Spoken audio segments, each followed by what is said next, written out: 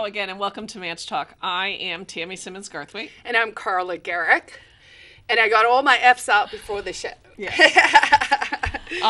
Happens. It does. Sometimes happens. I'm just like this. And Yeah. I just came from a fact check call with the Boston Globe. There's a big story coming out. So that was interesting. It's always interesting to sort of see what they ask. The process and how they do things. And Or like what they remember from an interview. Yeah. I mean, I think she was doing a little bit of background as well. But like the thing that stood out to her, I probably had a 2-hour interview with her up at PorcFest, and so this is sort of the follow-up from there, was that I called the Cato Institute Stato, like statists. Yeah. And I was like, really? That was the thing you remembered? I was like, I said so many smart things, but that is what's going to be in the newspaper. Yeah, well, you know. And then we talked actually a little bit about this idea. I actually sort of felt it at Freedom Fest as well, where, you know, liberty forward people or libertarians or free staters in New Hampshire or whatever, you know, we get a bum rap sometimes. But here's the thing. Everyone else is writing white papers about how these ideas are supposed to work, and it's like really easy to be in an ivory tower and to be like, hypothetically, blah, blah, blah.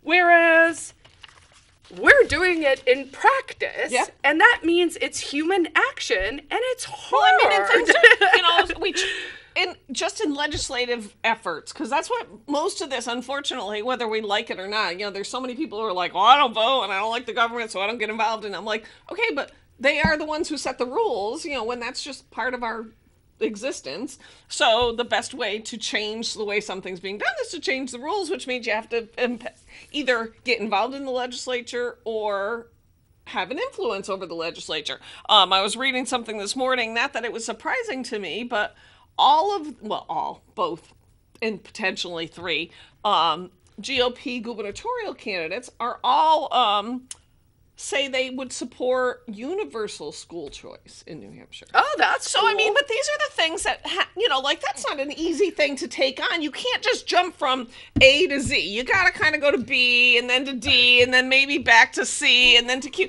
So we've tried. Right, but here's the thing. I think that when we're going from A to Z, you get to Z because some people are willing to say Z. Right. And the I thing don't is, disagree. no one ever gives the hard work. It's all hard work. Actually, I will say it's all hard. It's hard to serve. It's hard to write the bills. It's hard to promote the bills. It's hard to run for office. And it's hard to be the outlier saying the unpopular things. Ask me how I know. And the thing is just there's never any credit that's given to that, right? So the outliers are here. It gets pushed. No one is going to go, 20 years ago, Carla, when you were saying, well, schools should be privatized and people are throwing bricks through your house. I know. You know, hey, well done. Now we have that and everyone's better off because everyone can read and write again and do math, and 2 + 2 is 4. Always 4. All of that, right? So it is hard, but yeah. So, anyways, that was something I had printed out just to remind me that I was like, and that incrementalism thing is, and sometimes we do it wrong, and you kind of have to go back and fix it, which leads me to the Joe Kelly Lavassa because thing, a good example. I mean, a couple examples in this topic. Safe stations started out as a good idea. People should be able to go for help, and then it changed and it morphed. And now it's really kind of attracted a bad element. Instead of helping people that are already here, we're bringing in more people. So first of all, there was a geography aspect, right? It's like we should help the people in our communities that need help, but we shouldn't really be creating programs that attract deadbeats from other places to come take advantage of our programs. Go ahead. Sorry. No, I'm sorry. And I thought it was really funny when we left the show here last week. We left on a bit of a, like, you know, we were talking about the homeless and then kind of like rushed it at the end. But I thought it was interesting. I was driving home and as far as I can tell, it looked like a clean needles van. Past me. Is it the one with the big letters? Because that's the drug addiction of city employee guy, the addiction prevention guy who makes $100,000 a year. So I think it must have been that. It's parked on here. But really, what struck me was it had words to the effect. I wrote it down in my book, which of course I don't have here, so that's of no use. But it said something like, because we deserve community too, or something. I mean, it was those words or that sentiment and kind of on the truck. And it really rubbed you the wrong, kind of rubbed me the wrong way, because I was like, it's this like entitlement feeling where it's like, you should value us. Like, how dare you judge us? You should value us. But I'm like, but you're not valuing yourself, and you're not valuing us. Because here's the thing. If you want to tent in a park where I walk my dog, I don't want my dog eating your poo toilet paper. Nope. Start there. So clean up after yourself. 2, it's sort of like, well, if this is the public space, then as a part of the public, your duty or your responsibility or whatever isn't that you just get to mess it up. Right. It's to be a good part of the public, right? To actually contribute. So, hey. Pick up around you, maybe. Like, if you're going to live in the corner of the park, there shouldn't be any litter in the park. At all. Because you literally shouldn't be looking at me holding a trash bag, trying to get the poop paper out of my dog's mouth, and kind of be like, yeah, what? You know, I'm like, so we can all do better. We definitely can. So Joe Levasseur, who's an alderman at large here in Manchester, he's brought forth a proposal to strike some language out of the city's ordinance. This is language, just so you know, that was added in 2021. And I want to do a little bit of education here, because, you doubt yourself and you're like, wait, what? So the ACLU likes to say that everybody's got the right to stand on the sidewalk and do all okay.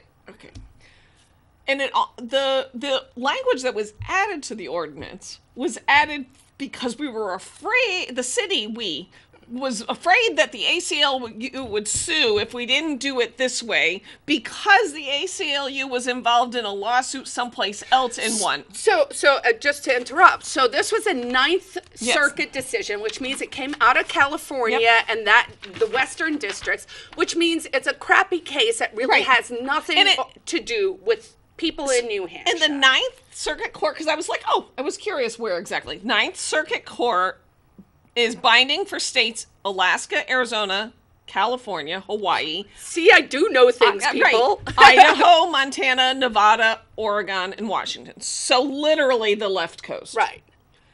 And in that decision, which was a bad decision, they basically said that, there were no property rights on public land. However, And so they were like, you can never trespass on public land, was basically the gist, right? Which is interesting, because Los Angeles, which last I checked, was in the ninth district. So is San Diego. Los Angeles' city ordinance says no person shall obstruct a street, sidewalk, or other public right-of-way by sitting, lying, sleeping, or storing, using, maintaining, or placing personal property in a manner that impedes passage, by sitting, lying, sleeping, or storing, using, maintaining, or placing personal property within 10 feet of any operational or utilization. So I'm saying they've implemented very strict. They are actually in the ninth district. Now, so the other thing, of course, so what happened was our ACLU of New Hampshire kind of went to our city people, and they were like, hey, if you try and put these ordinances in place, we're going to sue you. And the city was like, well, we don't want to get $250,000 or $1 million in legal fees, so okay, fine.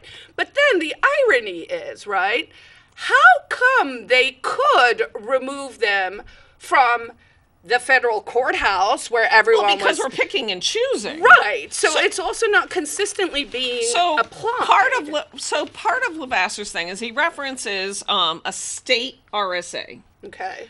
RSA 23658, camping restricted. No person shall pitch a tent or place or erect any other camping device or sleep on the ground within the public right-of-way or on public property unless permission is received from the governing board of the governmental authority having jurisdiction over such public right-of-way or property. So state law already says you, in order to camp in Veterans Park, you must get permission from the city of Manchester to do so. So if the ACLU were to sue, they'd probably have to sue the state. Because the state is the one, actually, who says you have to do this. Now, so that's an RSA and that's a law. That's then a state law. The city has the public camping ordinance. And it used to say, I believe, or what Levasseur would like it to say now is, the Manchester Police shall enforce this camping section only when the individual is on public property, which basically says we can't force private property. That's trespassing. Right. And what happened in 2021 was they had added language that basically said you can only, the police can only remove the people if there's no shelter. If there's an available overnight shelter. And that seems to be where the disconnect is happening, because now everyone's saying, well, we don't have enough shelter space, so I can camp in the park. And I don't think that was not the intended effect. Now, unintended consequences. Equally stupid. Okay, I feel for the police. Like, the police chief is like, yeah, we need to change the language because we can't do our job. Fair. But what's equally stupid is writing them a $250 citation is not solving anything, because they're never going to pay that citation. And actually, the article yesterday, in fact, just like straight up said that. I was reading part of it to Louis as we were having our coffee, and he was like, why are they giving them citations? That is like literally insane, right? Because none of them are going to pay it. Well, it just goes into the system, and we're just wasting money and time. And we're making believe that we're doing it. And even worse, so delusional, actually definitionally delusional. Freedom Movement New Hampshire, which is the organization that Brittany Ping and Victoria Sullivan and Marion Ward are involved in, the faith-based, they're basically housing 25 men, right, to get them from rehab to reality. Oh, nice. Okay. And that's all nonprofit. So nobody's earning $100,000 income to do this. They're just doing it because we need to move people from the rehab process to the life process. Anyways, they posted a thing on Facebook. There's one gentleman who wrote a note, and he said, he doesn't have a driver's license. He was never taught to drive. He's like 26 or something. His growing up environment didn't allow for that. So he doesn't know how to drive. He has no driver's license. He knows he needs this to be able to continue down the path toward normalcy. But in order to pay, he'd have to pay for the driver's ed course, which I asked, and I don't have an answer yet about, like, well, could somebody, as an adult, does he actually have to take driver's ed like a child does, or can he just learn to drive and take a test? And the second thing was, he's got a ticket for littering that he has to pay before he can get a driver's license. And, like, Victoria posted, she goes, so really, the city's gonna try to collect a $400 or a $200 fine for littering rather than help this individual move towards normalcy? And I'm like, yeah, we do get caught up in weird little kinks in the process, I think. Well, but that by its very nature is the problem with the process, right? That's why I'm personally a big proponent of writing down as few rules as possible, right? Because sometimes you put extra details, and then the details come back to bite you. Well, the details come back to bite you. You neglect to get the unintended consequences, or you have these idiotic ordinances that, what was that word salad, Tammy, we just started reading, right? It's just... Then you get the courts start to do things like saying, well, including actually means not including, and not including actually means including. Right, because if you list off three things, so it usually means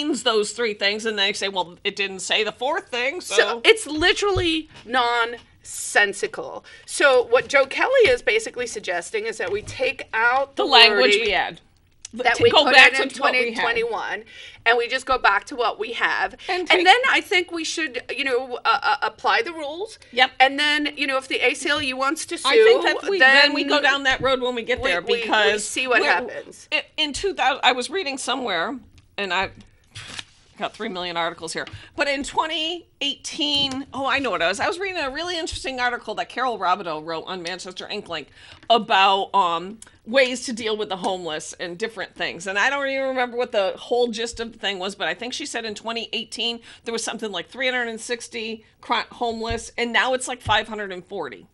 So you look at it and you're like, wait, or maybe that was 2021 to now. Whatever it is, it's like, we're not going in the right direction. I mean, just coming here, every day I see the same people and I think, okay, is somebody actually reaching out to that specific individual? Or are these people making $100,000 a year just like driving around in the van? Because there's an old man, he looks almost like he's not functional. There is an old man who sits in a chair and has a wheelchair next to him with all sorts of stuff, and there's trash everywhere. At the Cumberland on Hanover. No, this is on when you get off the highway at like Queen City from 293, right in that median. But I mean, the poor man looks he's either completely out of his mind on drugs or he's just so old and incapacitated. But I'm like, why is that guy sitting there? Then there's the guy over here when we come in that sits in front of like Cesario's next to the Thai so place. there are a bunch of regulars, and it's kind of like, how do we, because how can't we because it's literally like a job. Like the guy downstairs here on Elm Street, I see him every week. Well, and there's a guy same spot, same notes. There was a guy today sitting on the corner of Elm and Granite, and I think I've talked to him before. But I'm looking at him and I'm thinking, so you're kind of clean. You look clean, like that. You hear all these reasons why they can't get jobs, and if it's the same guy, he doesn't look the shelters, which I can't blame him. He's kind of a loner, kind of doesn't fit in with a lot of people. But he also mentioned that he had been homeless in other states. So I'm thinking, so this is your life. There's, like, we all don't want to get up and do anything. Like, I want somebody else to come and clean my house and mow my lawn so that I can just sit on my butt and drink tea and read on Facebook, and all the things will just happen around me. But the reality is that's not how life works. We have to make an income so that we can buy the food. You have to, this is called being an adult in our society. And sometimes I think we look at some people and we're like, yeah, but Joe doesn't fit in. I don't know if there was ever an option. I mean, so it's interesting because de Tocqueville, so now I'm back in the 18th century somewhere, I think, or 17th even, I don't remember. But, he was this French philosopher and he came to America way back in the day. And according to his writings, when we had less government, there was actually less poverty because people could figure it out. Well, because you had to hustle, right? Like, you got to get your food. It's like if you don't work, you don't eat, right? So it's kind of like we've actually become quite.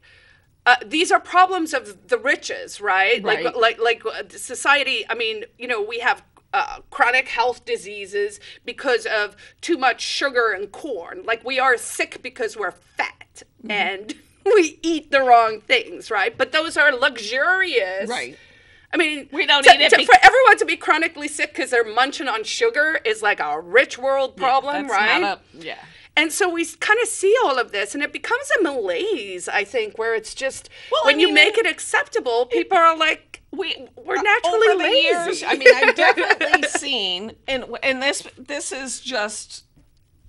It becomes the same thing. I'm sure if you talk to people who are, actually living in really bad situations about who's considered not able to take care of themselves and not, like I have a friend from high school who is a doctor in someplace in Africa, Nairobi maybe. I don't know. It's in the Sudan. It is in the Sudan. Okay. He's like in the mountains of the doesn't matter. Begins with an N. The mountains. He's like Nigeria? No.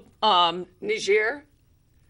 We'll come back. But it's where there's all civil war and everything, and it's been okay for the last few years. But I mean, the things he's dealing with every day with people coming in from, bombs and going off and whatnot, and those people and how hard they work compared to the people in our country, because over the years, I don't care if it's not the friendly thing to say. There are way too many people who are considered disabled. And I think it slaps in the face of somebody who is actually disabled. Well, again, this is an incentive structure, right? So, and here's a really, really simple way to explain it. I think they did an episode of Bull S. on TV, Penn and Teller did. So it's the handicap. Yep. Placard. Yep. For the thing. So like my mom had a really bad stroke many Yep. years ago. She has one. Yep. She doesn't actually drive anymore, and then she won't let my dad Use it unless she's in the car. Which is how it's meant. Right. But now everyone else, the other person just does use it. I've got the super right? secret pass, and I can park wherever I want. But what they actually found, what Penn and Teller found, I think they looked statistically, and after those cards, the handicap accessible tickets were made available. Like you can actually see it rise. Oh, everybody's now out. Because people are like, I could get better parking, Right. so I'm just gonna, see if I can. I mean, it seems this. like more and more and more, and it's not just like this year or last year. This is just over my entire lifetime. More and more, you see too many young, able-bodied looking people paying for their groceries with food stamps. Like when I was 20 some years old, there are times in my life I can remember, I'm sure you can relate to, like, okay, I got $6 to last me for another 10 days. So we're going to go buy 3 pounds of pasta and we can buy 1 stick of butter. We're going to buy a carton of cigarettes and hope the coffee lasts. No, but like you picked and you just you had change. You were like, right? And I got 42 cents here and I have to buy dish detergent, But also those hardships in some ways are character building, and they make you, I don't want to live like that. I want to I get a little annoyed when I watch people live off of other people because there is no such thing as a free lunch. We all know this. Here's the reality is, though, I think we are in a shifting... We're in a massively shifting time. Like, we're on the epic of something. Either we're about to be taken over by the aliens, but there's this technology thing. So we've talked about this before, where I said one time I was waiting on the plane, and they had the seats on the back of the airplane. And I looked down the aisle. I was waiting for the loo, and I was like, wow, there's not one person on this airplane watching the same show, right? And then if you extrapolate that means that 20 years ago, if you and I would watch the same Seinfeld episode, the same time and space, right? That's important. And then we had a shared common experience that we could then talk about at the water cooler or whatever, you went to work the next day saying, oh my God, did you see the Seinfeld episode? Or this was funny or whatever, right? So we had these massive shared experiences. What the decentralization of technology has done is we've taken that away. Now, for the people who like to control information, right? It's been incredibly hard for them, right? Because if you had a centralized message, you could be like, everyone watch that, so we can frame it this way, therefore we can use it, right? But now, no one has a common shared experience. Very few things. Live shows, sporting events. Except for all the people watching this on Facebook Live right now. Yes. Thank you to our hundreds of fans. But I think that kind of stuff is part of this weirdness that we're seeing, right? So people have become super polarized, and then within those polar or decentralized, and then within that, because of social media, people have figured out how to target those and then kind of preach to them and then pit them. So there's very little common human experience and a lot of like small and then pitting those against each other. And so we are just... I mean, I think the robots are coming, right? Like AI is going to change the job landscape. FedGov is talking about doing this digital currency. And I think, sadly, even though we're like, oh, we don't think people should be on EBT and blah, blah, blah, I think we're moving to a model where realistically, I mean, and I don't mean this as a diss, but if you don't work and someone's paying for your lunch, aren't you a slave? Yeah. Like, who owns you? Like, what is that or scenario? Or is it the other way around?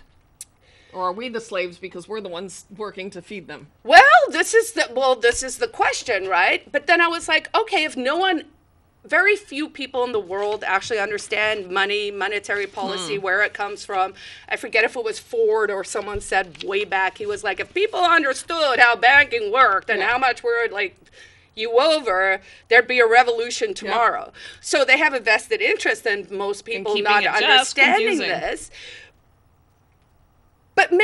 I mean, maybe it's just, that's how it's going to be. Like, we're going to have this imaginary money system, and people are just going to sit at home and consume and play computer games and, I don't know, eat sugar till they die. So, if you want to get out and get away from the sugar and go out and spend some time outdoors in your community or in a neighboring community, this Saturday, August 5th, is that correct? 2nd, 3rd, 4th, 5th, is that right? Saturday, August 5th. We Heart West is hosting We Heart Wildflowers. Yep. That is at the Community Gardens, which is located at 75 Parkside Avenue. I think it's Avenue. Yep, and they just finished the pergola and thank did the packing. Thank you to Timber and Stone for stepping up and... Timber and Stone and Patrick Binder, Mari Binder, Louis Collitz. They all just went really, in there. They all, spearheaded it, and they do great work. And it looks really pretty. That's from 10 a.m. to 2 p.m. And if you want more information about that or the event that's coming up in September, you can go on Facebook or you can go to We Heart West with heart all spelled out, weheartwest.org, and see all sorts of things that they're doing to improve the lives of people living here in our west side of the world, West Manchester. West Manch. That's about it. It'll be interesting to see, just so you know, on that language, the alderman voted to table it last night, but I don't know if that way. It wasn't like receive and file. It was to table because I think they want to look more at the LA and San Diego ordinance changes to see what they should do. I don't know. So we'll see. I'm sure we'll talk about it more. And I was going to say, well done, Laurie Ortolano. That's a name you guys have heard before. Yep. Right-to-Know, New Hampshire. The judge decided this week and issued $64,000 against the city of Nashua for their nonsense persecution. And she still doesn't have the things that she asked for in her 91A request. But it's very unusual for courts to actually allocate attorney's fees, so that is a big win for the citizens of the Granite State people, because you know what? If we don't know what the government's doing, we can't hold them accountable. Right. On that note, that's all we've got. We'll be back I'll be back next week. You might not be here. Who knows? That's all we got. If you got any questions, emails, all that stuff, manchtalk@gmail.com. Otherwise, have a great week. Bye, guys. Bye.